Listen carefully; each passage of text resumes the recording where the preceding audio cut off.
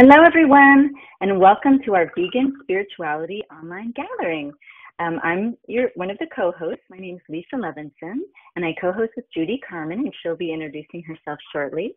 I'm the director of the Sustainable Activism Campaign for In Defense of Animals, and one of the programs we have is to support animal activists emotionally and spiritually. So we have this Vegan Spirituality Online Gathering once a month. And this month, we're really excited to feature filmmaker Thomas Jackson of the Compassion Project, and Judy will give more details about Thomas. And if you're online, you're probably able to see all three of us in the little video screens. And if you're on the phone, we're so glad to have you, and we're excited to have everyone, actually. So this call that we have every month is really an effort to create and build a vegan spirituality community. We do have groups that meet in person across the country in about 20 different areas, and you can find out more about those groups and possibly join one in your area by visiting veganspirituality.com. And this effort is to explore veganism as a spiritual practice. So thanks to everyone for joining us, and if you would like to start one of those events in your town or city, you can contact us at veganspirituality@gmail.com. So we have other projects that we do in combination with sustainable activism. We have vegan spirituality retreats, and we are so excited. We're going to be offering one in the Milwaukee area in September, and we'll be offering one in Florida next April at Jungle Friends. So we'll keep you posted about all of those wonderful events coming up. And we also have events called Compassion Fest, which are an opportunity to do spiritual outreach to the larger community. We'll have one of those in New Haven, Connecticut in July, and in New Jersey as well. I don't have the date on that yet. So I'll keep you posted, and you can also check out our events page on the Vegan Spirituality website. And so we do offer other support services for animal activists, such as a animal activist helpline, and the number for that is 1-800-705-0425. And we have an animal activist online support group, which is kind of a similar format to this, but we talk about issues that we face as animal activists. And that will happen actually, I believe that is the next Thursday coming up, or actually in 2 Thursdays on the 28th of the month. So that's what we have to offer for everyone, and we're so excited and very grateful to be able to bring this program to you this evening. So without any further ado, I'll let Judy take over here. Well, thanks, Lisa. Hi, everybody. I'm Judy Carmen. I wrote a book called Peace to All Beings, and so this whole subject of vegan spirituality is near and dear to my heart. And I'm so thrilled, like Lisa is, to have Thomas Jackson with us tonight. And you all are just going to love this whole thing, I know. He's got so much to tell us, and he's working on the Compassion Project, which we're going to hear about. Thomas is an award-winning filmmaker, photographer, and musician. He received his master's degree from Florida State University's prestigious College of Motion Picture Arts, where his thesis film, Slow Dancing Down the Aisles of the Quick Check, won both the Student Academy and Emmy Awards, as well as 20 other awards and honors. So we're very lucky to have him helping with animal activism through his film. The film's screenplay and an interview with Thomas is included in the 4th edition of the book, Crafting Short Screenplays That Connect. He recently directed the feature film Mind the Gap, which is currently in post-production. Thomas has lived and worked in New York, Nashville, and L.A., and currently resides in North Florida, working as a photographer and a digital media artist. Lots of skills.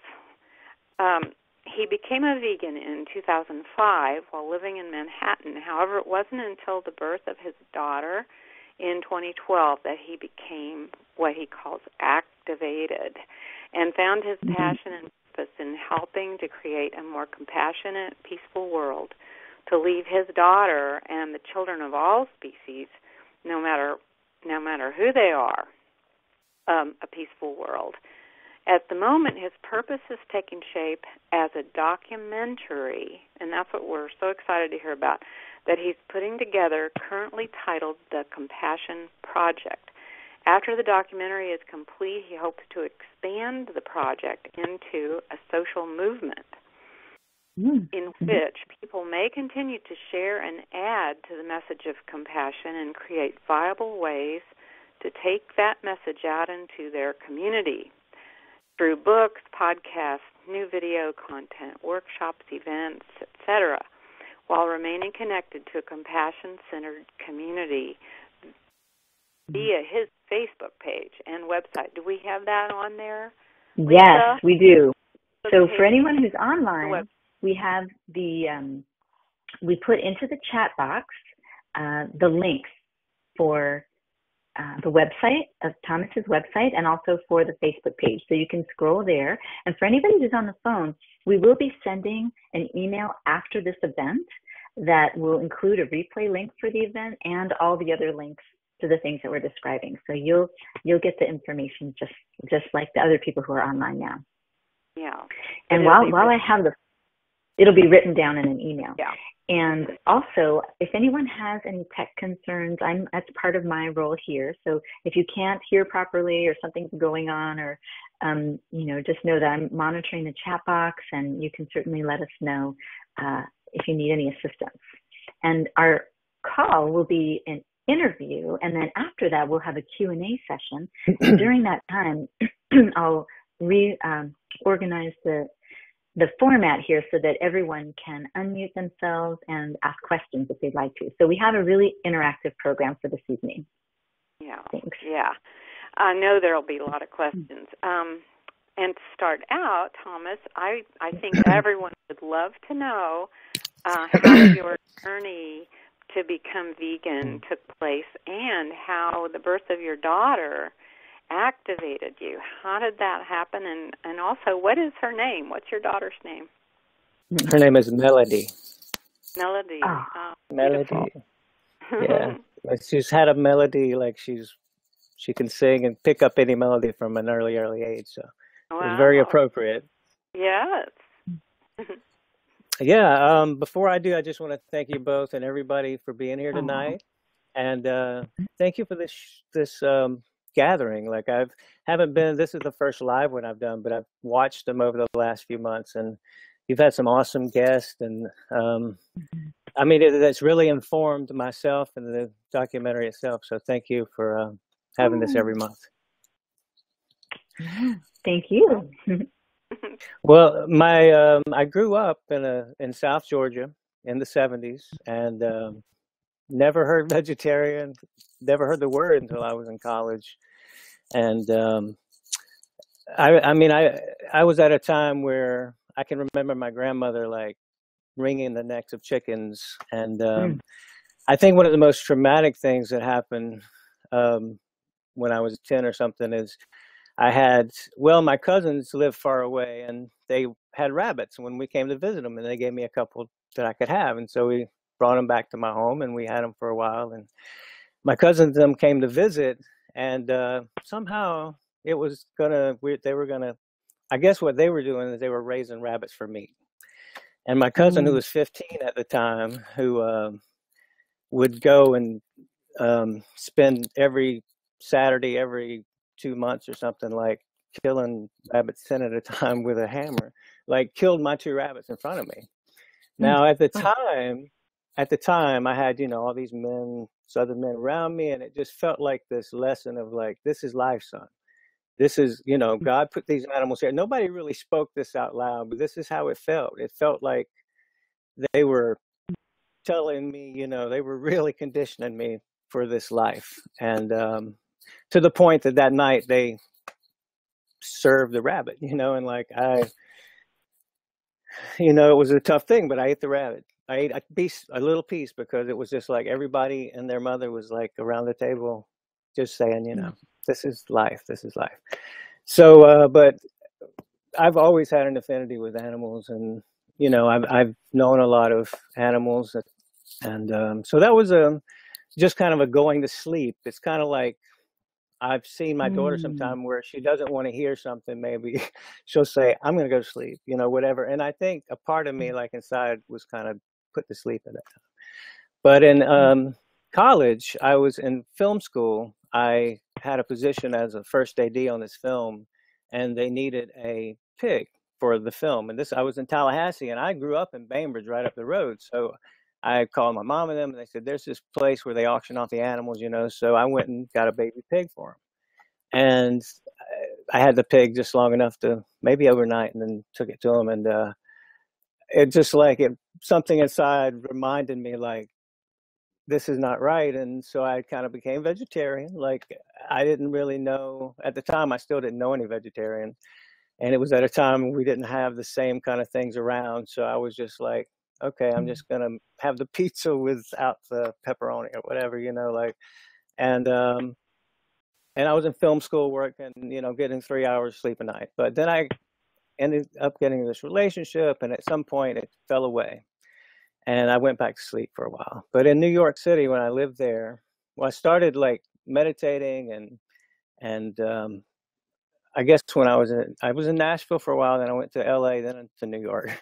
And in Nashville, I got a book on Kundalini, and LA, I discovered Deepak Chopra and some other meditation. Then in New York, I found Unity of New York, and I started doing meditations and classes, and I, you know, and then the thing that really sealed the deal is that my mom had met somebody at a YMCA class, and their daughter used to live in New York. You know, this was in Georgia. She met him, and her daughter was no longer there, but she put us in connection. Her daughter was coming to visit. She came to visit. She took me to this Indian restaurant on 6th Street down in the East Village, and she ordered vegetarian. And I was like, wait a second, you know, I'm in New York City.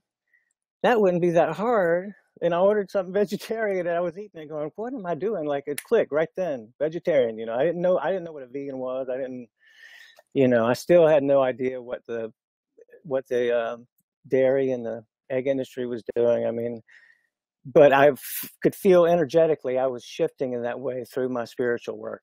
It was all very interconnected.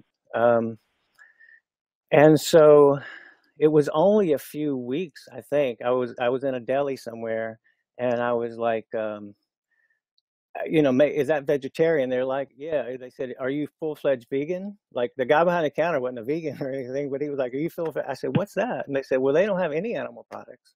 And a light went off. Yes, I am that. And from that moment on, it was no question. You know, it was like no brainer. I don't have to hurt animals at all. And there is, you know, if people are not eating this, there must be something wrong with it. And, you know, but at the same time, from that moment on, I've been like a vegan in a sea of omnivores. I've never really had a vegan community. At Unity, at the time, I believe the teachings were really influencing me. But we would go to brunch, you know, and these teachers and the people friends and all, that were very compassionate, loving people. I would see what they were ordering and see they weren't making any connection whatsoever. And at that point, that's where the seed of the documentary started at that point. But it took me a while. And at the time I'm going, hey, you know, I'm new on this spiritual path in some ways. I mean, my whole life has been a spiritual path. But it started as Southern Baptist, and which had its own interesting path of getting to where I am now. But I'm not qualified to tell this guy who's teaching me this. Now, you know, years later, I hear Will Tuttle talking about the Charles and Myrtle, which I heard a lot of talk about Charles and Myrtle Fillmore, who started the Unity. I've heard a lot of talk about them at Unity during those classes.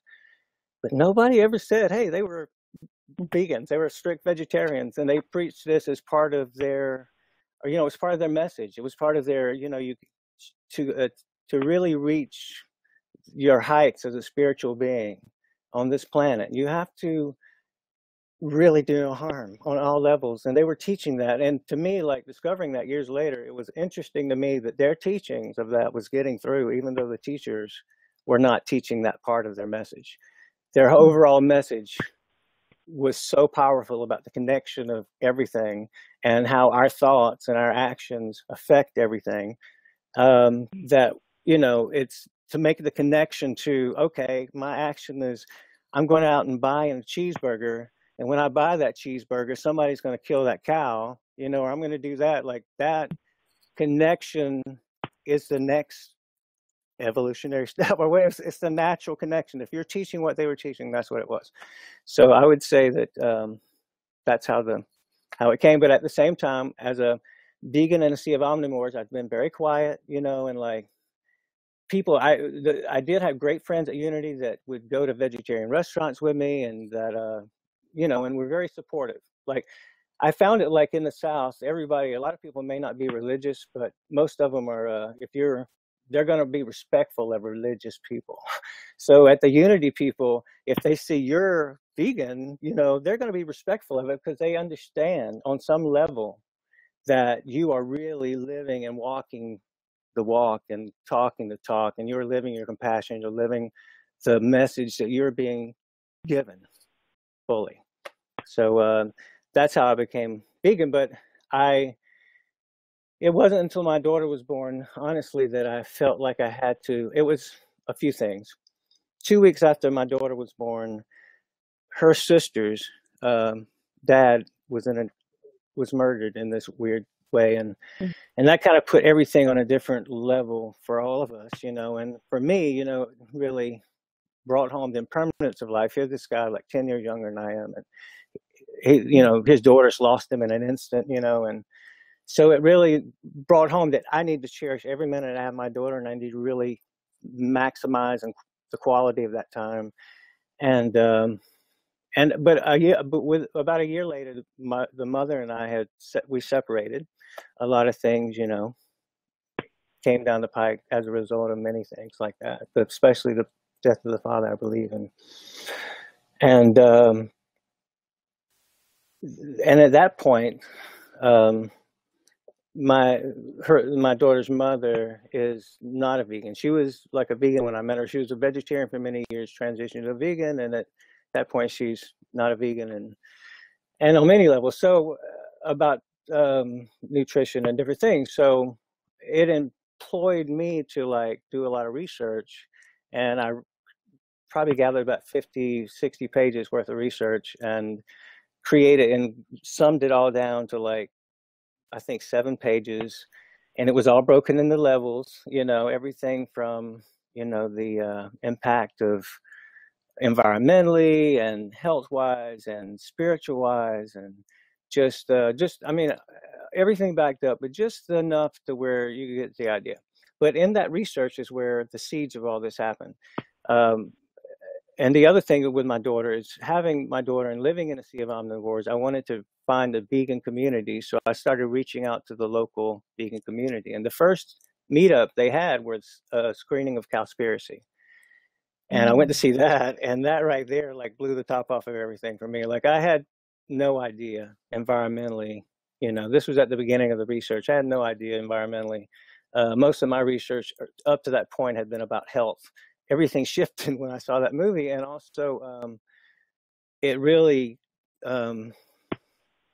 made me think, you know, I've got a daughter and she's going to have a daughter. And you know, if we don't have the water, we don't have this, there's going to be wars, there's going to be suffering. And it's like, there's no need for this, you know. Seeing Cowspiracies, you can see just immediately, environmentally what we can do.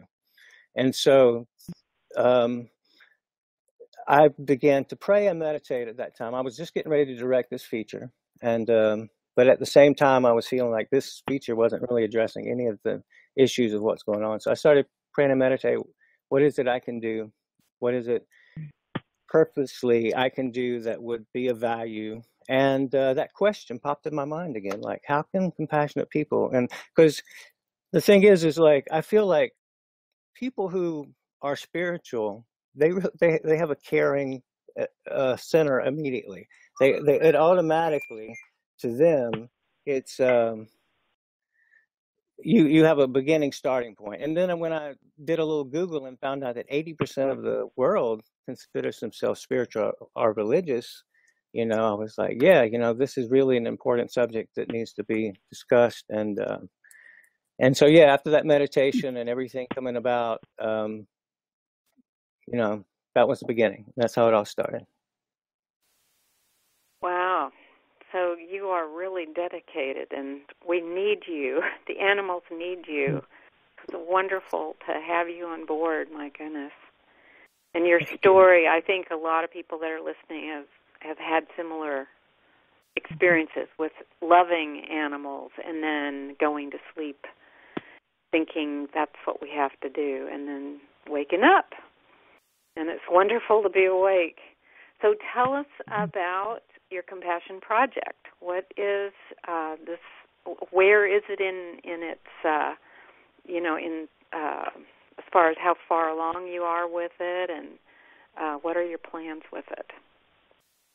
Well, right now we have interviewed Dr. Will Tuttle, and we've interviewed Victoria Moran, and we also have footage of both of them speaking at different places. We've edited together a sneak peek. We've gathered together about 8 other people, and we have 2 or 3 other people we're reaching out to that aren't on the website yet. If you look on our website, you can go to people who are contributing. Lisa is going to be somebody we're interviewing as well.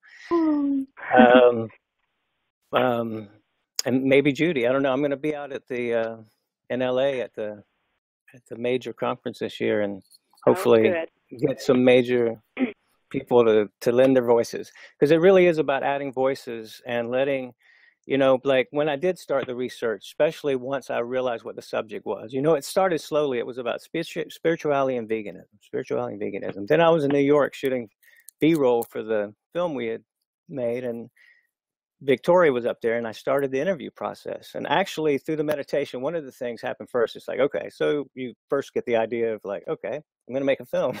Well, I've made films, and I'm going to tell you, they are not the easiest thing to put together. There's a lot of work in what you do. And so it's always a little scary to say, I'm going to commit to this thing, knowing that, for a while, it's just going to be work. And before anybody even knows what's happening. But so the first thing I did is like meditate. Okay, well, what's the first step? Well, right away, Victoria Moran popped in my mind.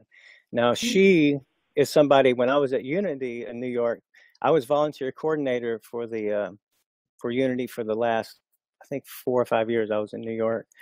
And she came and spoke, the first time she ever spoke at Unity in New York at the Symphony space. And I met her, and I met her husband.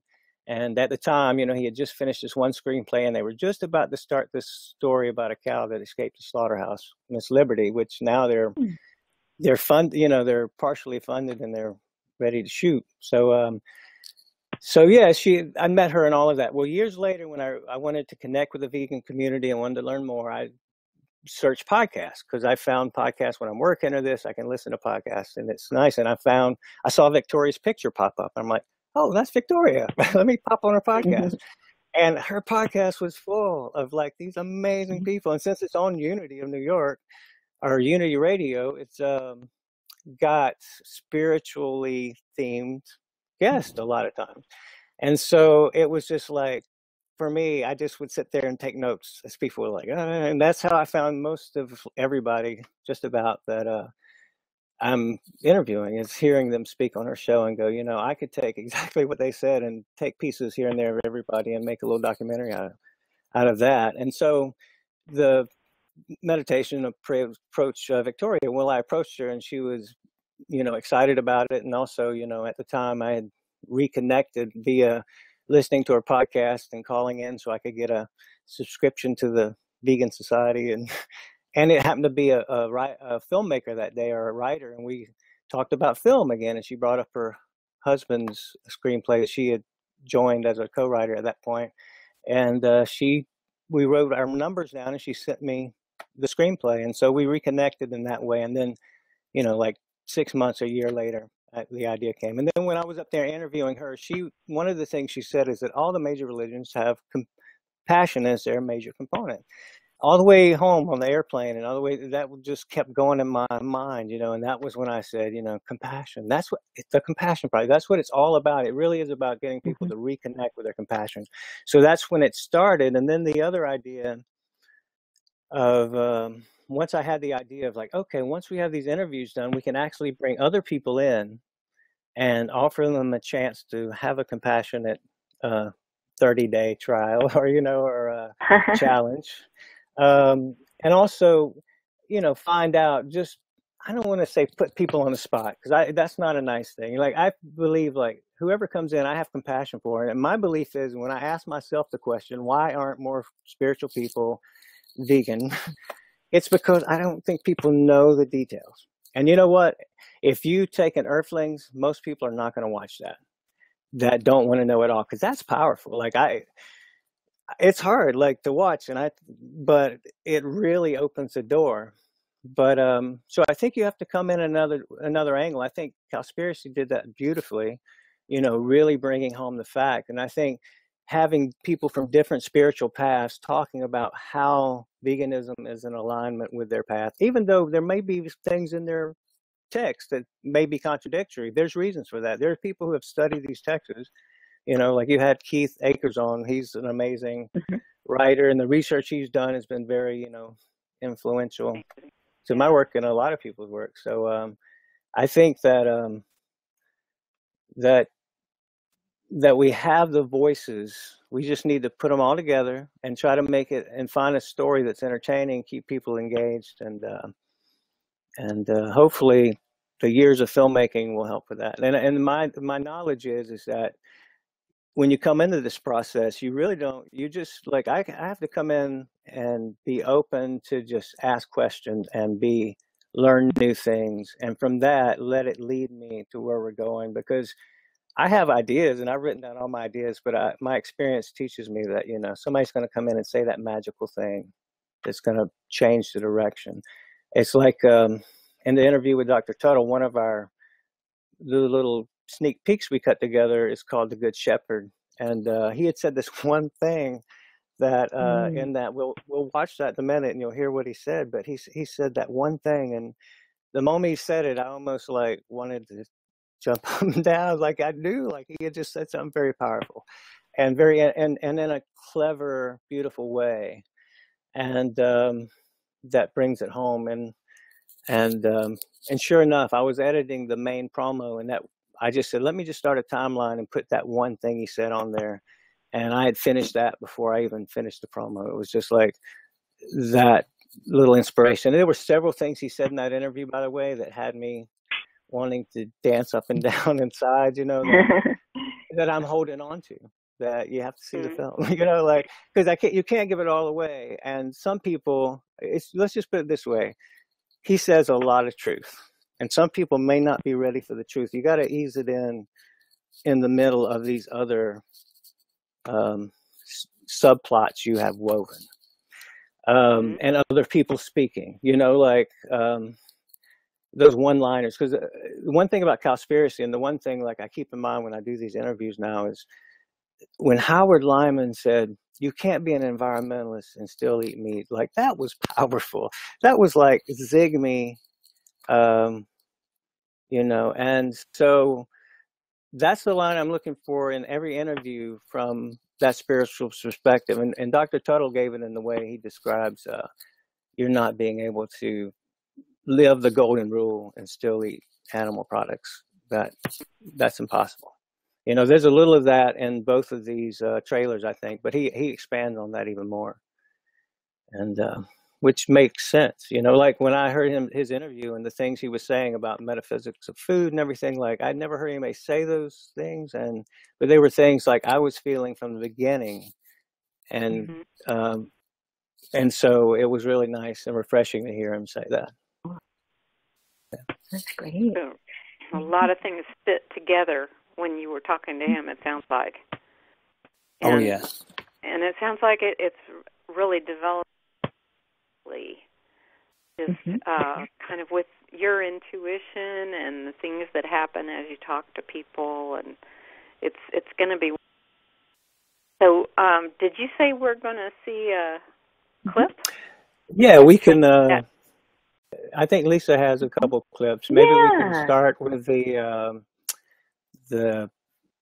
one that says, I think, the highest form of love. Yeah. Okay. So one moment, the highest form of love. And by the way, we did actually put all of these links in the chat box. So if you'd like to, you can copy that from your chat box, and you could also watch these later. And if you're on the phone, as I mentioned, we'll will send these to you. So here we go. We're going to put this in here. We'll take just a moment. There's a little lag time on the videos, but we're grateful we get to see all of this. So I'm going to go ahead and play this video. So you may see on your screen that there's a little image, and then we'll push play and you guys can enjoy it. We're killing 75 million animals every single day for food. I mean, this is not a little side project of our culture. This takes enormous resources. Most of the land, most of the water, most of the petroleum, most of everything is going to that. One of the important points I think about the idea of compassion is that it's more than feeling a sense of empathy for the suffering of others. It is that's part of it.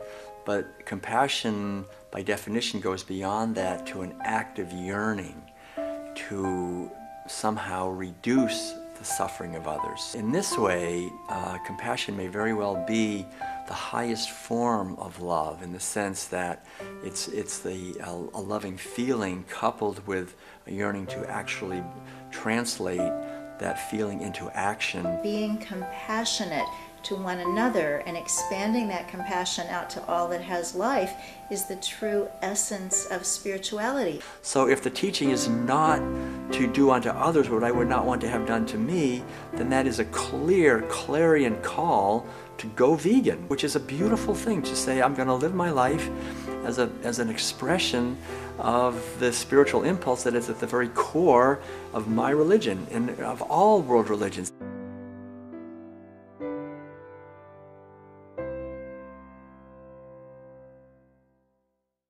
Oh, that was a very moving video clip. For those of you who are on the phone, you'll be able to access it a little bit later. But thank you so much for recommending that we show that.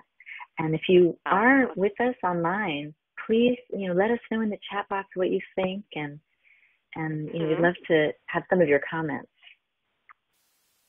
Watching that reminds me of the other thing. When I came home from the New York trip, I looked up compassion, and that was the thing that really sealed the deal. The definition was two-part. It was the whole idea of having empathy for someone suffering, but then the second part that seemed to be lacking in most people was the overwhelming desire to alleviate the suffering to the point of making changes and choices. It feels like most people think compassion is just the empathy part, but no, there's a second part. You have to fulfill both to really fulfill that compassion, I think. Yeah, and I think that one of the reasons we feel like our community is so important for support is because when we have that empathy for other animals and open up to it completely, then it can be very hard. There can be hard times knowing what's happening to the animals, and an overwhelming desire, like you said, to do something about it. So, beautiful clip. And I wanted to ask Thomas, I think I read somewhere that you might also interview spiritual teachers who are not vegan. Are you thinking about doing that? Well, that's the second part. That's the second part. And that's what I think we would all love to see. That's the part when I was saying that I would not want, I wanted to come with compassion. I want to go to a dairy. I want to go to a chicken farm. Like I see these, when I go visit my mom in Georgia, I pass them, and my dad, I pass near my dad, it's a dairy farm, near my mom's a chicken farm, So I want to go in there. I want to have the people tell me, because I know that these are caring, compassionate people. They just have a part of themselves and shut down and gone to sleep, just like a part of myself was shut down and go to sleep. And the thing that's really going back to the rabbit thing, my cousin, who nobody really remembers that incident. Like my mom and my dad, I called them and they're like, yeah, I don't remember that happening, And my cousin, when I called him, he said, I don't remember that exactly happening, but I don't doubt it because we were doing that at that time. And he said he was doing it to 10 rabbits at a time at this thing. And so I was thinking at 15, and he had the stuttering thing too. And I was thinking, the things that you have to, like, at that age, you have to suppress within yourself must be traumatic. Because I didn't have to hit them. Like, that would have been another level. And thank goodness I didn't, you know. Right. So, yeah. So many kids in 4-H who we've learned have really been traumatized by falling in love with their animals and then finding out that they have to sell them to slaughter. Very traumatic. Oh, yeah. And we have to remember, too, like, the compassion we have as the animals. We love animals no matter what they do. You know, there are carnivores that have the teeth and have the gut and are meant to be carnivores, and we love them and we protect them. We all know, like, if you do the research, that humans are not that cut out to be that, like, in no way or shape or form. And we can see it in our society, in the health of our society. We can see it in the health epidemics. We can see it all around us. We are not meant to eat this way. We're just not meant to do it. And when we force animals who are not meant to do that too, hey there, woo, I can't help it. Rocco. When we force animals, Chico. a different. Say okay. It's a Chico. Okay. Chico. So I've met Rocco and Chico. But when we force animals to, I don't even remember what I was saying now because I'm hey. He wants beautiful. center stage here. he would like to get to know everyone. Yeah. But he may have something very important to say to us too. That's right. But we are not carnivores. I mean, you know, period. And so I feel that we have. The other thing I'll say about the documentaries is that we've had some really good documentaries, and there's a lot of good information out there that's done in a way that's entertaining for people to see. And we're lucky and fortunate for that. When I look around, I see, like, Earthlings is the example of, like, this is how horrible it is. We have several in the health. You know, we have Every Forks Over Knives and Food Matters and Fat, Sick, and Nearly Dead or whatever. We have a lot of good ones, and we're about to have What the Health, which is very exciting. I can't wait for that one. And we have them on the environment now, but especially with Cowspiracy. But I really have been yearning to have somebody talk about the spiritual aspect that includes all of those things, because on a spiritual level, you know, the environment matters because that's the Creator's creation, and your body and health matters because that's the temple of the spirit. And if you're putting death and putting energy of misery and sorrow and these animals who have been tortured in such a way, you know, like, if you're putting that in your body, like, on some level beyond what we're seeing physically, it is affecting us emotionally, is affecting us mentally, and always. I think, like, I know the more I open my compassion up, the more I feel I'm open to myself and to my emotion and to my spiritual connection, to the point where there was a point, even as a vegan, like, we live in South Florida, and there are certain little critters that come in the house, and so there were small ones that at times, you know, I would set out things that weren't good for their health. But now, you know, like, when I started, like, and I catch and release most things. There were just little things that I'm like, oh man, there's so many, like 1 million fruit flies. Every day I come home, there's more fruit. What are you going to do with those things? Like, so it was tough. And I asked Dr. Tuttle about that in the interview because I really wanted to say, how far does our compassion go? You know, and but once in the past, like, I always release. I catch a lot of poisonous snakes around here. I catch a lot of mice and things, and I've always taken in good places and let these people go. But there were little bitty things that sometimes I wasn't as compassionate with. And once I opened up that compassion, I really, like, something shifted in a way that really expedited the karma or the whatever, the feeling of energy and the connectedness to all things, to the point now, like, I really love the fact that this is fruit fly time and I don't have any fruit flies, because I have learned it's very simple to create a jar with a little cone in it, put some rotten fruit in it, and they'll all go into that jar if you do the cone right, and they can't come out. take them out, away from your house. You let them go, and guess what? They go have beautiful lives. Take them to your compost. They love the compost, So there's another way. We don't have to have one or the other. You can make it all work if you really pray and meditate. To me, like the meditation and the prayer are when things start coming through, and then you're like, okay, this is the next step. This is where we go from here, kind of thing. Yeah, and the whole spiritual aspect looked, like you said, over the whole thing: environment, health, and the animals. And we're a world hunger. Brings it together. And yes. And the world hunger, the connection of other human suffering, and the suffering of the workers in those conditions. Like their compassion for ourselves. Like compassion is all those levels. It just touches everything in our lives. If we if we open our compassion fully, it will touch everything in your life. You will get an opportunity. When I lived in New York, I remember waking up, I would meditate before I left my apartment. I said, give me a chance to love somebody today.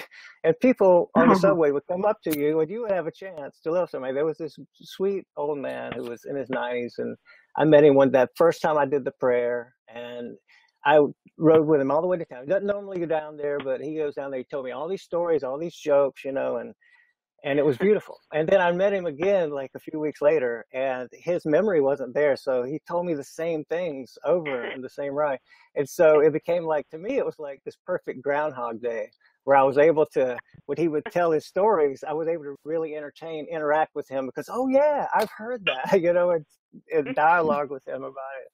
And so it did brighten his day. You'd see him come alive. Interaction with people, even, it's just amazing what can happen. And so I think opening your compassion is the first step. And even having that compassion is the reason you would ask, what can I do today? What can I do to love? Because you know what? If you go out there and love that person, that energy is going to come right back to you. And when you're doing that and the light's coming through you, it's coming through you. It's, you're getting it too. I remember when I was watching that clip earlier, when you saw the happy things with the animals, I remember and people helping her. That's particularly when she was giving the water to the pigs.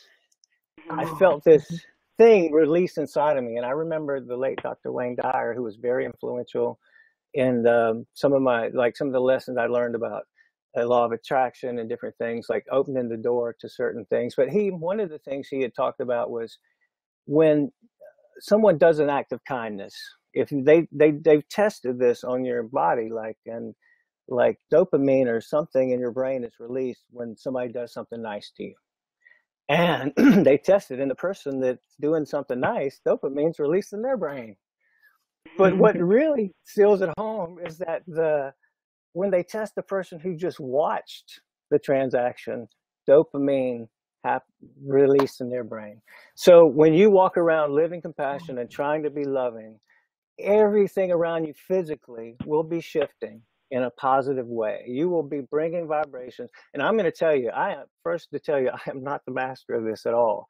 I get busy. I have a 3-year-old, I have all these things going on. I am not always totally present in this moment. But when you are present and you can just be with the person and feel their energy and share that moment, whatever that may be, and you have that loving just inside, that intention of namaste, or I wish you well, even if you don't say it, peace, love, and like in LA, I remember seeing that in some book. I don't remember which book when I was living out there, and it was just like, say a little blessing to everybody you see, a silent blessing. And I used to go around LA everywhere I went, and just everybody I saw, even if they didn't make eye contact with, I'm like, I wish them peace, love, and joy, peace, love, and joy, peace, love, and joy. And guess what? I was feeling peace, love, and joy. It was, you give it, it comes back. That's kind of the whole spiritual aspect of everything. All religion talks about the karma or golden rule. Well, and I think a lot of people have come to understand that and are trying to practice that, but they haven't quite realized that the amazing thing that will happen to them when they do that with animals. And that's what you are going to be teaching here with your film. So this is really going to be great. I'm just wondering, Lisa, do we have some questions? Well, what we can do is we can open it up. Yeah, we can open it up for a Q&A with anyone who'd like to ask a question, and this might be a good time to do that. So if anybody does have a question, you can either write it in the chat box, or in a moment I'll switch the format, and then you'll be able to press *6 if you're on the phone to actually call in and speak with us. So, and then I think also there were a couple of other little pieces of footage. So let us know, Thomas, if you wanted to take a peek at those. So I'll start. We have a first question, which is on the in the chat box, and then I'll open it up for people on the phone. The first question is, where can we get the film, and where is it being released? So before you answer that, okay. Okay, actually, you answer that first, and then I'll change the format after that, because there'll be a little break. So go ahead. Okay. Hopefully in the not too distant future. I mean, right now, I have the people I want to interview. It's just a matter of getting to the people, getting the footage, and cutting it all together, getting the rights to whatever music or footage we use that we don't shoot. Luckily, there's a lot of cool filmmakers out there that I'm trying to connect with that are vegan, that maybe have some footage we can use for just credit in the film. The first step in this is in May, at some point in May, we're going to start a little crowdfunding campaign. I think I'm going to go with crowd gifting, because it has, even the name of the site has a little Buddhist connotation. So it has a very natural, it feels like it fits the film. And we're going to raise some money. We've got to, I mean, unfortunately, I wish that I was independently wealthy and could just make this movie. This is one of those out of my comfort zone things that I'm really having to do, which is say, hey, people, can you please help me get the money I need to get out there, get the film edited, and get it to their, certain festivals. And honestly, I'm to the point I would just like it to be available to people, So I'm not exactly sure how the distribution part will go. There's so many different ways to distribute or have distribution now. If at all possible, I mean, I'm hoping it can, even if it has a short little distribution area, I hope that we can make it available to everybody. Because some of the things I want to do is make it where if somebody wants to have share it with their pastor, or share it with their other people in their church or in their yoga studio or wherever it may be, that they can get a copy and they can share it, because it's really, for me, about opening as many hearts as possible, getting it in front of as many eyes as possible. And I promise you, if you go to our website and if you sign up for updates, I don't do a lot of updates, and when I do, I try to keep it short. You will be updated about every step along the way. So please, that's the thing I would say, like, if to help support this film, go ahead and sign up for updates, share the website, get people to sign up, like the Facebook page. Let's build the crowd. That's what, I'm doing my research too on how to do it. And the research is really network. We have all these fantastic people and I encourage you to go look at the people who are going to be speaking, look at their bios. And we have a few more surprises we're hoping will say yes, that will be tops, be like, wow. So yeah, look at the people and let's build the crowd. So even if you're not able to, because trust me, I understand, like, there's a lot of things I'd love to support financially that I'm not able to. So even if you're not able to do that, your energy of like thoughts and prayers, and your energy of sharing and liking and getting the word out will be very important. We're about to start looking for someone to do a social media. I don't know how to tweet, whatever it's called. So we're looking for somebody who loves to do that and who would like to coordinate all of our social media, help get the word out. And although we can't really pay right now, we can give you a lot of love and we can give you a credit in the film. So we're going to be sending out information on that and other ways people can help with their talents and their skills. And that the other thing, in every kind of contact, I try to say, like, and tonight, like, if you have ideas, if you feel motivated, hey, I found a way I can serve this or help this cause along, I have this talent, please, I'm a good designer and I want to design you a beautiful logo. Hey, if you feel motivated, this is not Thomas Jackson's project. It's the Compassion Project.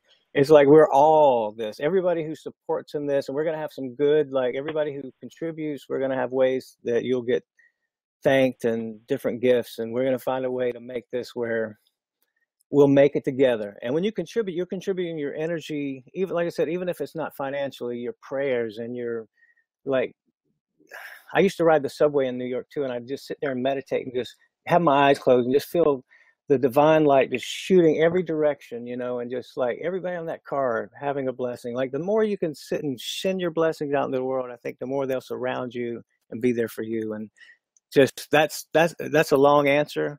I don't know when the film will be finished, but I'm ready. I have everything I need except the finances to get to the people to make this film.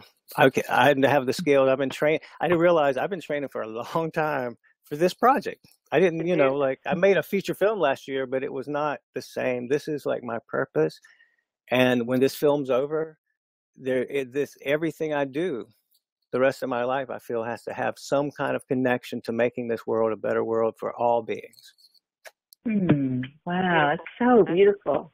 It is. So what we can do is go to your website and sign up, and the Facebook, like the Facebook, and share that, and hopefully donate to the project.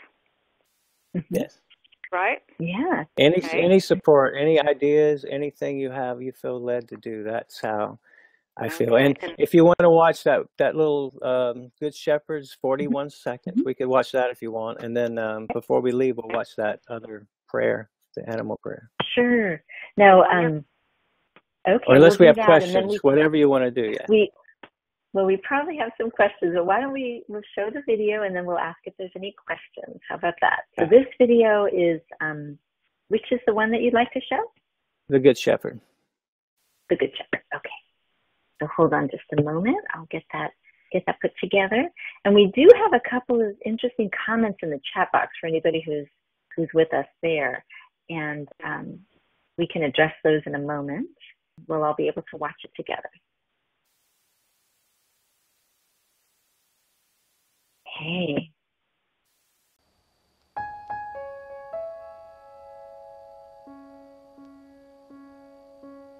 The shepherd is taking care of the sheep so that then later he can stand over them with a knife and cut their throats and eat them.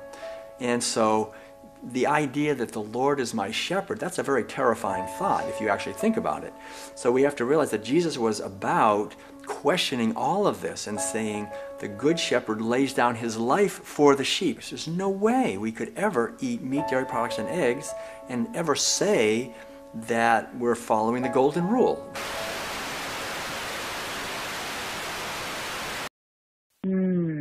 Wow, powerful. Yeah. When he said that thing about the shepherd in the interview, when he said, you know, how scary it would be, I was like, oh, yeah, that's true. Like, you know, I've never really thought about it that way, but that's so there's true. language like that I think helps people stay asleep. And I'm noticing this comment over here. Someone said about interviewing religious people and asking them why they exclude animals from moral consideration. I was at a church, fairly Bible-believing church, a few weeks ago, and they were talking about having a pig roast for the congregation, and I said, you know, Awesome. pretty sure Jesus was a vegan. And do you think that this would be a Christian thing to do? And there's just nobody that was within earshot could say anything. It was like, okay, let's talk about something else. It just fell on asleep ears. Yeah. It was like it was such a foreign concept. There was no way to respond. But maybe it planted a seed.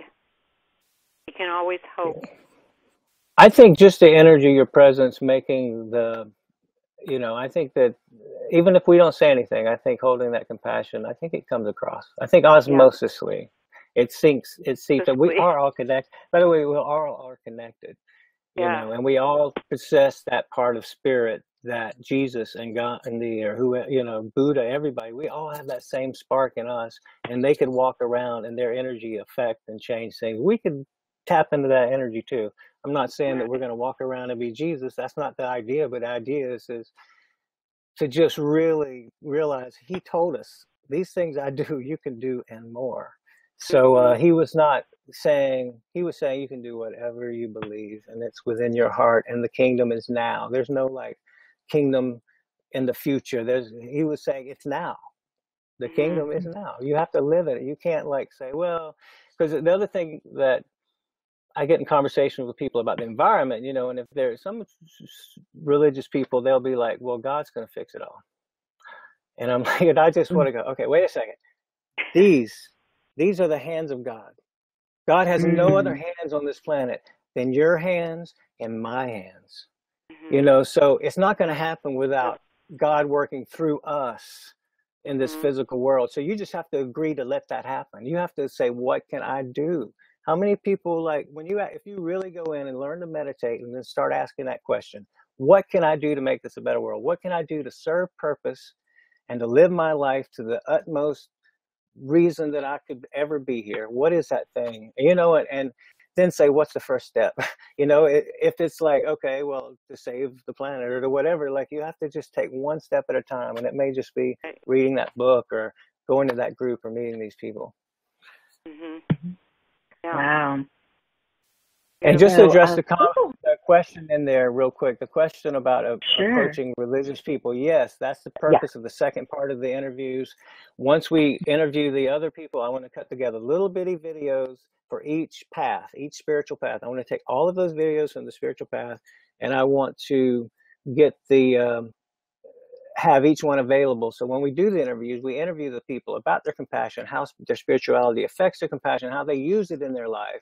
Then we start asking them, there certain questions about their diet or this or that. And then we ask them to watch this, or we just go, right, watch this. And then we say, how does that affect you? I have a whole series of different kind of second round questions. And the other thing too, is part of this is a survey. I want to do the survey called the Cow Survey. Right now, it's just one kind of question, because my idea that most people don't know what's going on is in this survey. When my mom and my stepdad, who are in their 70s, they were the first people I asked this, because I was just curious. They live in the South, and all this. And I was like, did you know, it's just this one question, did you know that in order to have milk, a female cow had to be forcefully impregnated and her baby taken away from her so you can have that milk within the first 24 hours? No. My stepdad was like, I don't think that's true. I need to ask the farmers. I mean, even myself as a vegan, it was later in my veganness that I even realized that cows don't just have milk.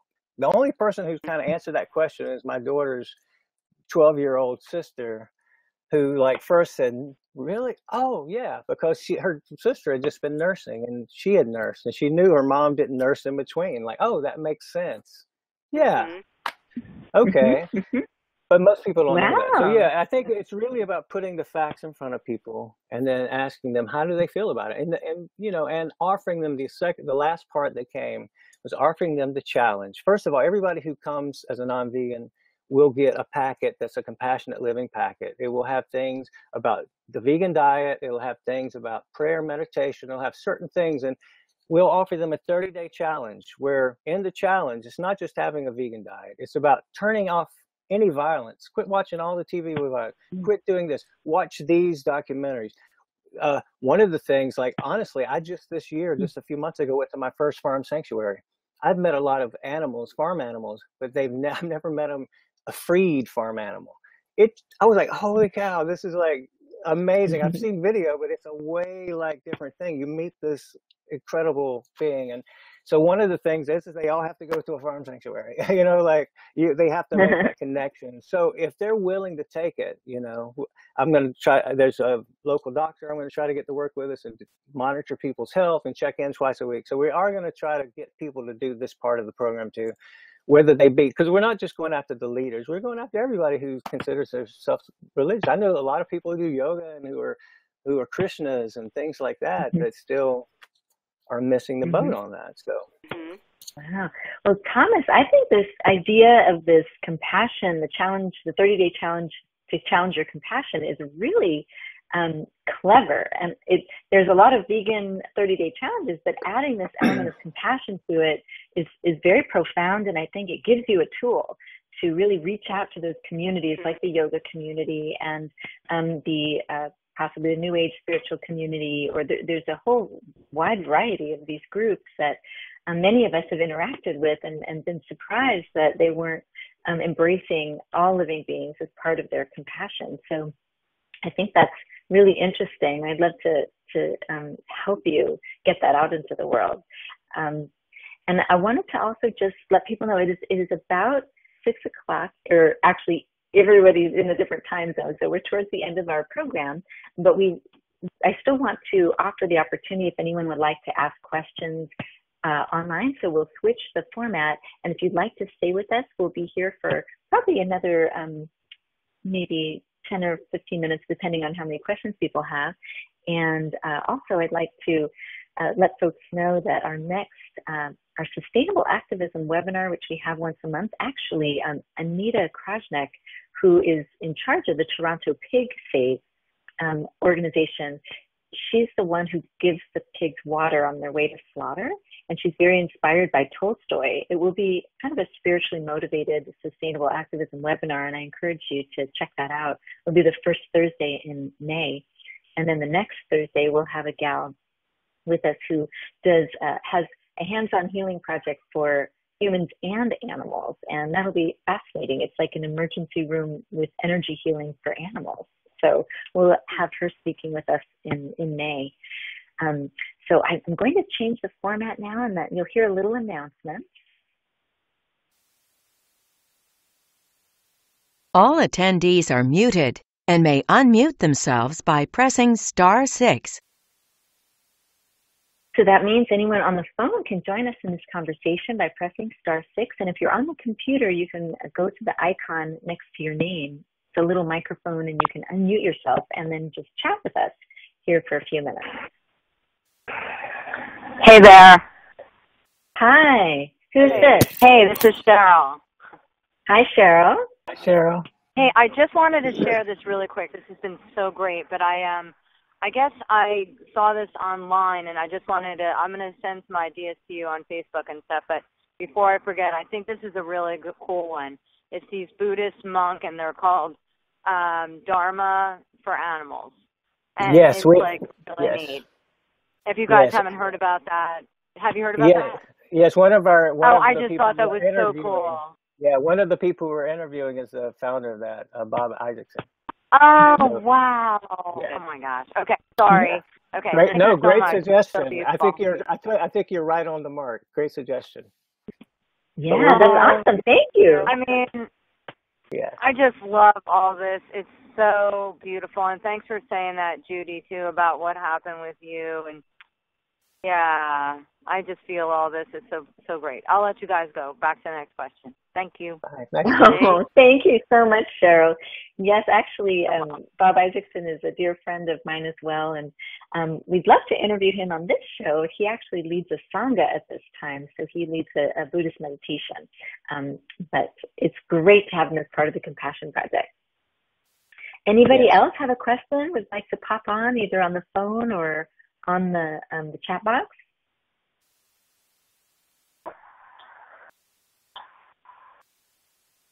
I hear somebody. Yeah. Hello?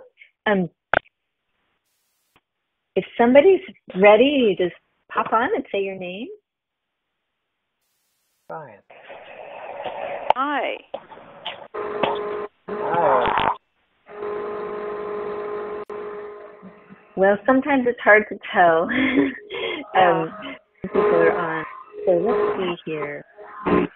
Hold on, guys. We got a little sound. So I'll just work on that technically. Hold on a second, gang.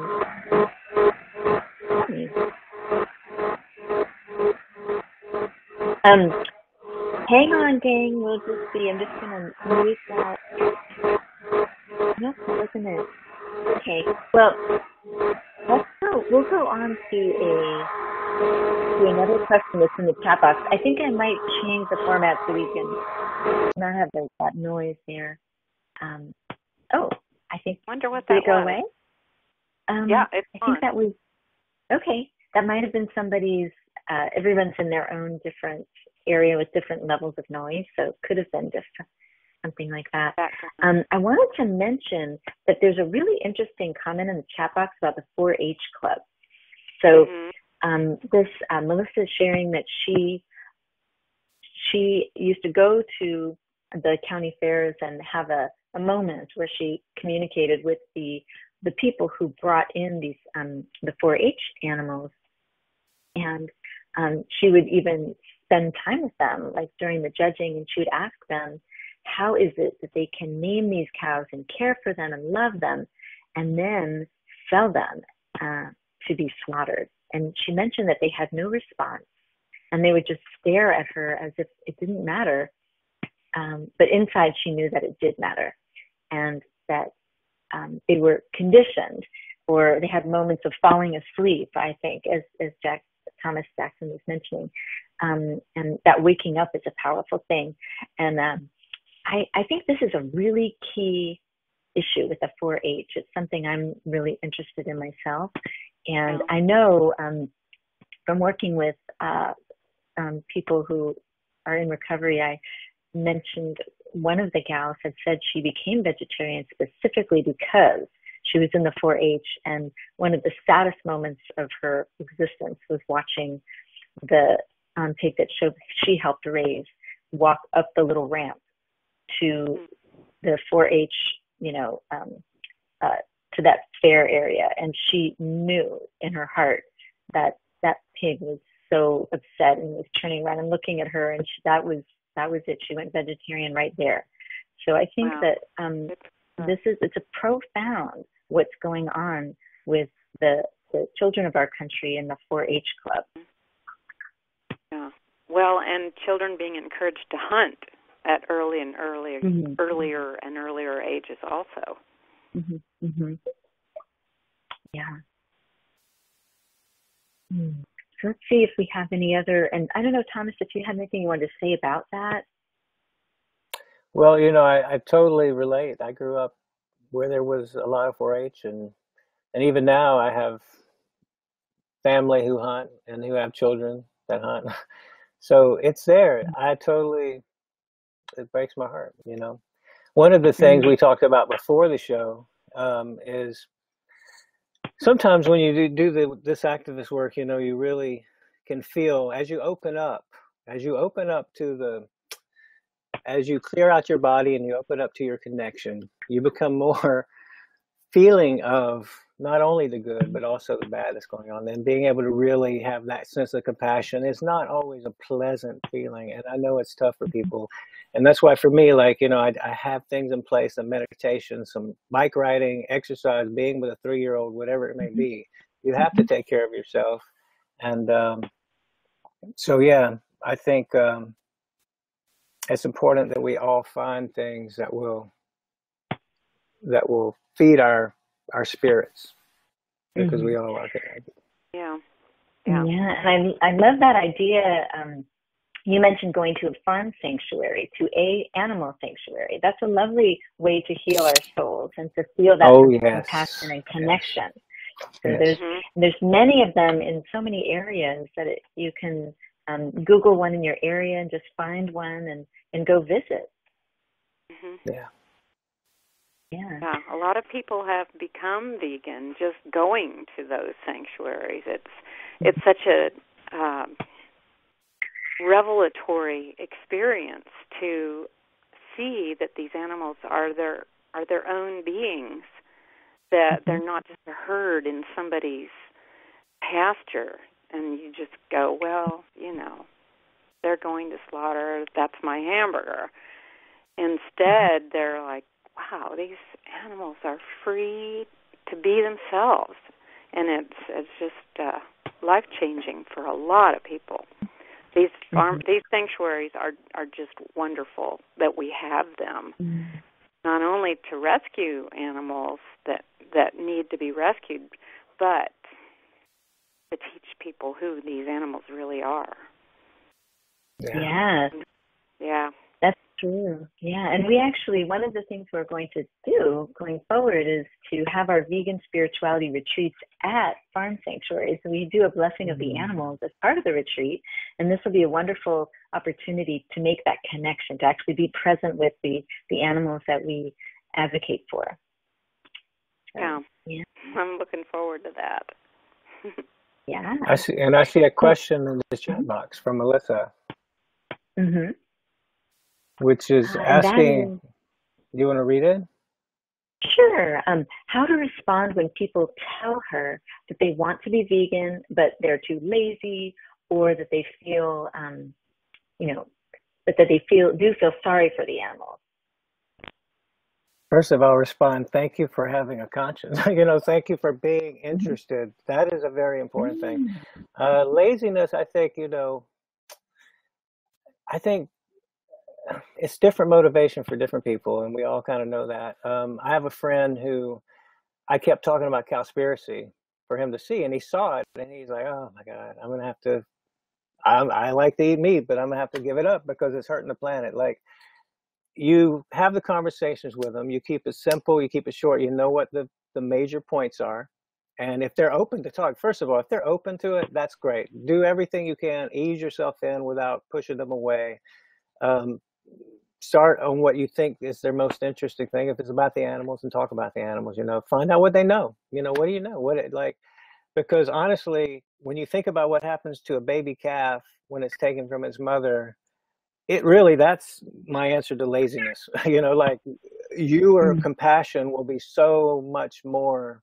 And the other thing too, I'll tell you, is that the more you embrace not just a vegan diet, but a diet that is healthy and full of whole foods and a lot of veggies and greens, important. Your laziness will start moving away. Like there's the process, the meat and the animal products in your body. Our bodies are not made for that. So it sticks in our bodies. It weighs us down. There's a lot of things that will shift. Your laziness will go away. But documentaries are a good thing. I mean, I have a theory that so many people are watching all this TV. And like if they would take twice a month and not watch the Kardashians, but watch Earthlings or not even Earthlings, watch, because if it's too much for them, watch Cowspiracy. Watch this movie called The Corporations. Anything that opens your mind to what's going on around you that you're being shut down to when you watch the media. The media is there to hypnotize you and put you to sleep so you don't question what's going on. The media is controlled by 6 different corporations. The whole media, they all have an agenda, this is another passionate subject of mine, and I'm trying to find a way to work a little of this into there. I mean, I really want to keep it about the passion, but I guess there's another documentary about this other, because it really, we have to wake up. We have the power. We have the power. If we unify our power, we have the power. These when you watch the corporations, you walk away knowing that corporations, the whole movie is comparing corporations to psychopaths. They meet the whole criteria. But you walk away knowing that one thing about the reason we can control corporations is that they are programmed, they are designed to make money for their shareholders. No matter, like, if it makes them more money to pollute this land and they get lawsuits, but they made more money, they're going to go with the more money. They have to. They're financially responsible to make more money. They're not financially responsible to make a better environment. They are financially responsible to, because you listen to people talk about the economy. Oh, we got to make more. We got to grow this. We got to grow that. We got to have more. Where are we going to get all this more? At some point, we got to wake up and say, everybody doesn't need to work. We're going to tear the planet apart trying to find work for everybody. Everybody doesn't need to work. We're technologically able to not do that. Why don't we have a society where people can, why don't we look at other options? But I would just say one of the first things to do is get people to start watching things that will wake them up. Documentaries are entertaining. They're little, I look at it like there's all these little people out there that have little pieces of the light. And they make these movies, and if you watch them, you're getting a piece here, a piece there, whatever. We're all sharing the light, and we're all enlightening together. Yeah. And if we get 80% of the world to live their compassion, you will have a critical mass beyond critical mass, and things will not be accepted that are accepted now. Not just with the animals, but with people and governments and corporations. Things will shift. They have to shift. They do. Wow. whether we're doing it while you. whether we're in a life raft or in a boat in the planet sinking, one way or the other, things will have to shift. The evidence is there. We see the all around us. It's like too many people are agreeing. Yeah. Mm-hmm. Yeah. Well, thank you for sharing a bit about that angle too, because it's all related, as you said, and I think it's good to wake up, so we can all wake up these different parts of us. And I've really appreciated that metaphor of when we're asleep and when we're awake, and being self-reflective about that. Mm-hmm. So thank you, Thomas. Anything else that either of you want to say before we close up our call? And I'm also thinking if you wanted to play the little the prayer. We were talking about doing a closing prayer, which we do, or so. And this is one that Thomas put together with Will Tuttle, and it's the prayer that I've talked about before on the circleofcompassion.org website, where we Will and I started this. Will and Madeline and I started this quite a few years ago, and we now have this one prayer that we ask people around the world to say every day at noon. It's translated into, I think, about 30 languages. And now Thomas has put together this beautiful little video clip with Will saying the prayer, and some beautiful pictures of animals, and it's really nice, and it's right on the front page of circleofcompassion.org. But we'll show it here so everybody can see it, and that'll be our closing prayer for tonight. So, and thank you, Thomas, for everything that you have said and everything you're doing, and you're just such an inspiration to all of us. Mm-hmm. Thank you. I'm so honored to be here tonight. Thank you. Yeah. So we'll have an opportunity to watch the video, and then we'll perhaps say a group goodbye. So I'm personally really into the beginning of this video because it has a toad, and I started a toad detour project in Philadelphia.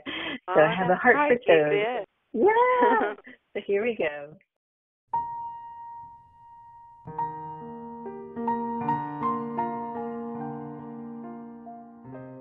Along with our outer efforts to protect and liberate animals, it's essential that we also work together to build an inner field of shared human consciousness, of compassion for animals.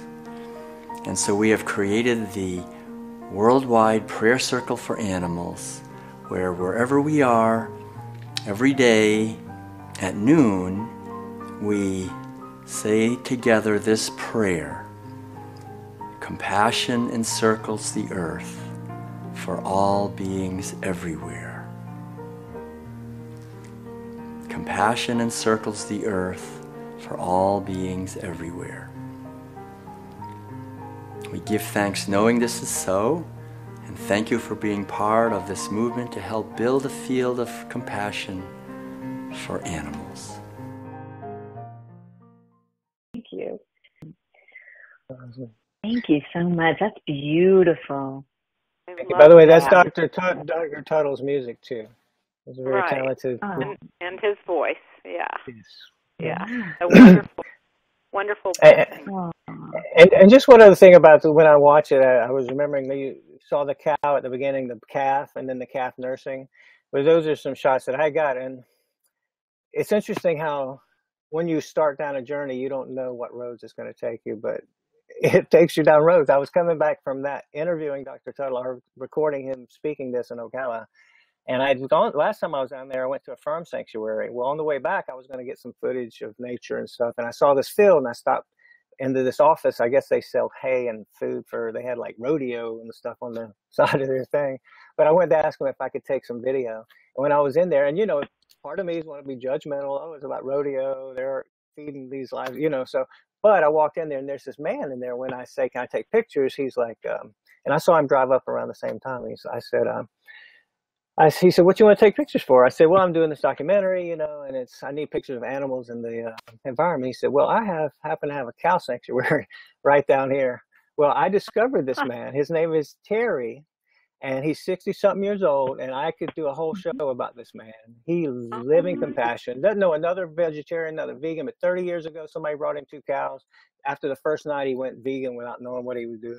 You know, and he's been raising cows ever since. He's got cows out there that are 25 years old that he's had since a baby. He's got 2 cows. He's got a cow when I was there, that baby, and another 5-week-old one that because the bull had got out last year and he didn't know it, now suddenly, you know, they come in his house, some of them come in his house because they used to live in his house when he was babies, and he took them to like this non-denominational church, this one that was sick when he was a baby, and they all prayed for it. And so here's the thing about Terry is he has no connection with any farm sanctuary at all. His health was bad last year. I'm going to start up a fund for him and also try to connect him to, because he's less than a mile from that other farm sanctuary. I couldn't believe, like, he's right down the road from these things, and he's worried about what happens. He's in his 60s. He's worried about what happens to him, what's going to happen to his cows. You know, we need to find a way to set all that up so he can let go when it's his time and know that those cows are not going to be slaughtered, that people are going to take care of them.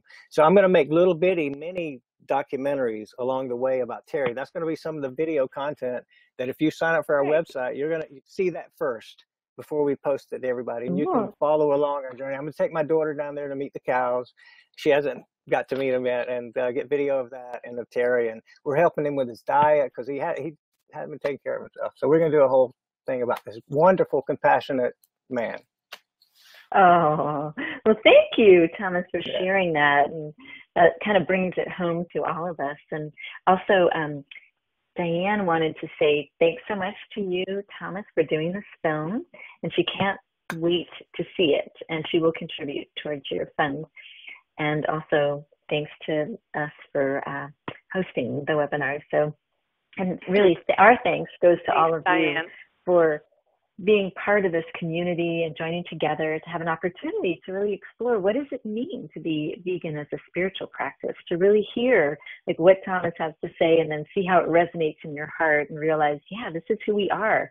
We are part of the same tribe, and compassion, that is really the watchword here of our faith, if you would call it that, is compassion. So it's a real treat to have this be the discussion topic today.